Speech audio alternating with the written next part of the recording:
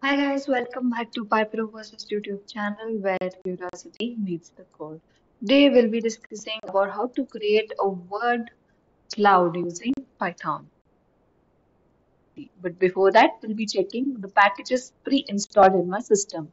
So the first command that I'm going to execute in command prompt is pip list, where you can see all the packages with the versions. So I can give a look about what package is what version and update it accordingly. So you can take a look onto your packages. If not installed, please do install it. You can just Google how to install and there will be a command for that to execute in command prompt.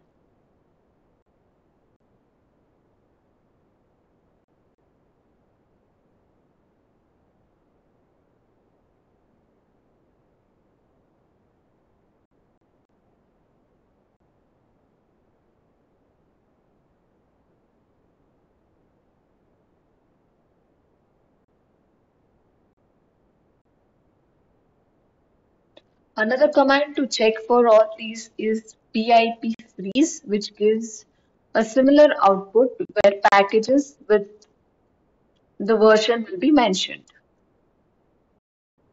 So let's get started with the code. So the code starts with importing libraries such as Tkinter and from Tkinter TTK. So import Tkinter module, which is standard graphical user design interface toolkit for Python, and TTK module, which provides theme widget components for Tkinter. Again, we are having from WordCloud import WordCloud imports the WordCloud class from the WordCloud library, which is used to generate the clouds from the text data. And we have matplotlib, which is used for plotting data and creating visualization. In this program, it's used indirectly through the word class for generating word clouds. And we also have PIL, which you guys must already know, which is used for we used to work with images in various formats. These classes are used to convert the generated word cloud image into format capable with Tkinter. And lastly, we have NumPy, which is used indirectly through the word cloud class for converting the generated word cloud into NumPy array. Moving on to the main part of the program, we have the class word cloud app, and under that we have different types of functions defined. First one including the initial function, which describes the entire graphical GUI, graphical user interface, and then we have generate word cloud function, and that's the two major functions under the class. So let's start with the first. What has been defining in the initial function of the class.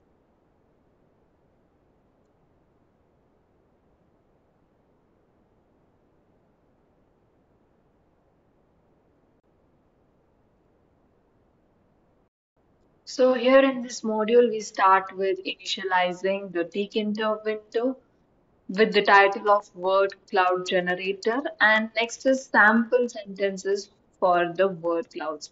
So here I've given a variety of sentence which can be converted into word clouds, such as Python is an amazing programming language, it is versatile, powerful, and so on. So initializes a list sentence containing sample sentences which will be used for generating word clouds.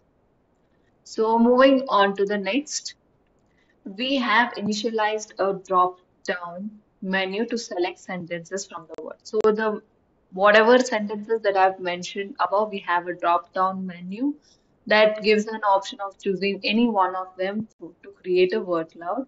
So it initializes a drop-down menu, which is option menu with the sample sentences and sets the default selection to the first sentence. So the default will be the Python one. Moving on to the next, we have to generate the word cloud button.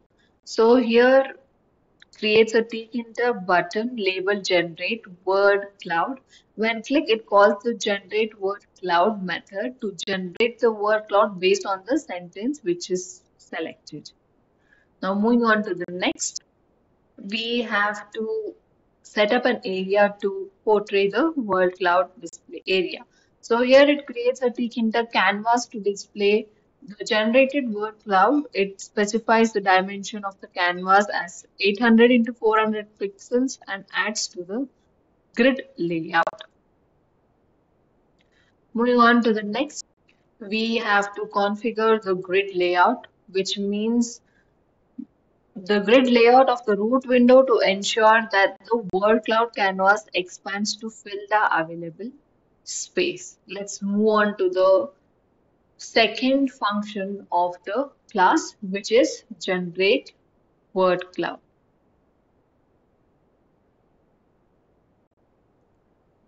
So here, first of all, we define the method called generate word cloud to generate the word cloud based on the selected sentences from the drop-down menu. It retrieves the selected sentences using the get method of the sentence and also generate a word cloud object using the word cloud class from the word cloud library. It sets the width and the height of the word cloud canvas to 800 into 400 pixels, specifies a white background color and uses a tab 10 color map for color visualization. And next converts the generated word cloud image to Tkinter photo image object using the image TK class from the PIN module. It creates a Tkinter compatible image from the NumPy array representation of the word cloud.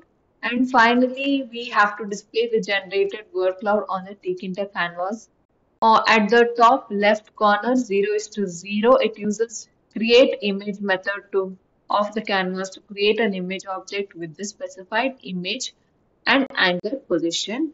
And later we store a reference of the word cloud image in the canvas widget to prevent it from being garbage collected. This ensures that the image remains visible on the canvas as long as the application is running. So let's move on to the next, which is VFMAN. Here it defines the main function to create a Tkinter root window and initializes Word Cloud app application. It then starts the Tkinter event loop to run the application. Now, the couple of two sentences at the represents the block ensures that the main function is only executed when the script is run directly, not when imported as a module. Now let's quickly see the output of the program. So as usual, I'm going to go where the file is stored, copy the name, open command prompt,